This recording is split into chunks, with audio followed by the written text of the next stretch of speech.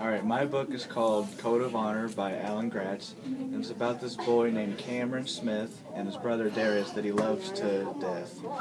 And they're both Muslims, and this is important because Darius, the older brother, goes to the military, but then he's seen on TV conducting a terrorist attack on the embassy in Turkey.